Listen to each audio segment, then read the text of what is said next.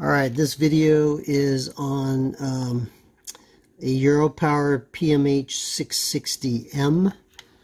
Problem I have is, while the unit does work, for the most part, the power amplifier section appears to be blown. And so what I want to do is explain what I did to check this thing out. Basically pulled apart the internals, opened up the back panel, exposed this. This is the amplifier module here with the big heatsink on it, the big black heatsink. Not to be confused with this heatsink down here. I want to actually open this guy up because it has this metal cover over the top, probably somewhat as an EMI shield.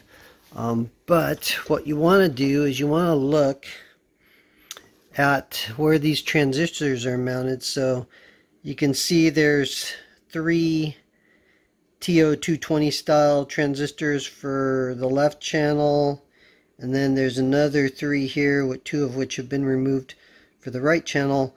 What I did is I ohmed between the drain and source of the 2 outer parts here, and they were shorted. So basically it was taking down the power supply rails. I believe it did affect this other one here, although I can't remember when I tested it earlier. But once I removed the bad ones, which were shorted, the good ones worked fine. So the other channel came up and it was running no problem.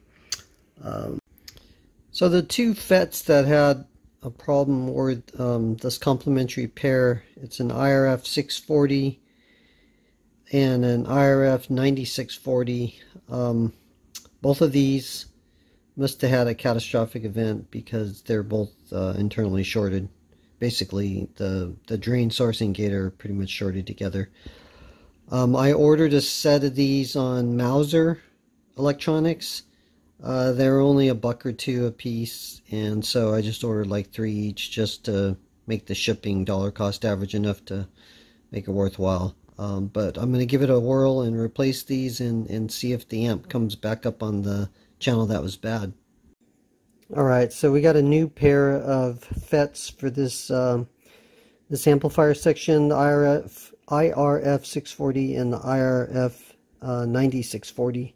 These are N-channel, P-channel complementary pairs. So we're going to give it a shot and reinstall these with heatsink compound. You got to make sure you have that on there to dissipate the heat that comes off of these guys. Otherwise, you're going to have a failure again due to a thermal. And we're gonna try it out and see if it works.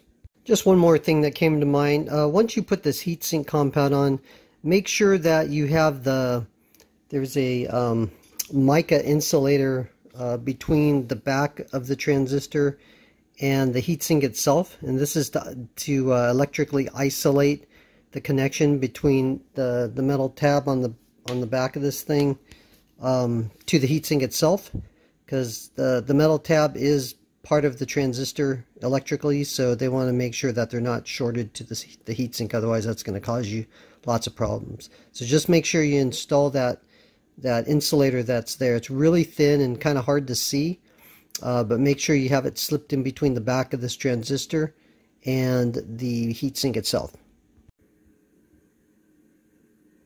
So I found my dead output B channel looked to be due to these 2 output transistors, T3 and T4. Both FETs were shorted completely. So I removed them and powered the unit back on, and lo and behold, output A started working.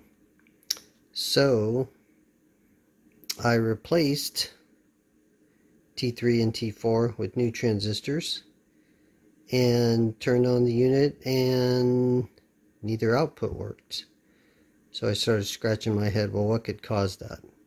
Well, what it looks like is there's a enable signal on IC1, pins 1 and 8 on IC1 that disable the FET drivers.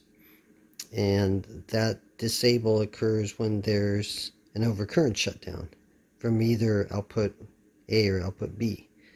So since output A worked and output B didn't, I suspect that the shutdown for number 2, which is output B, is the cause.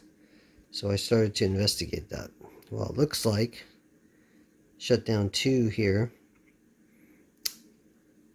is asserted when too much current is sensed by R3 or R8. In this case,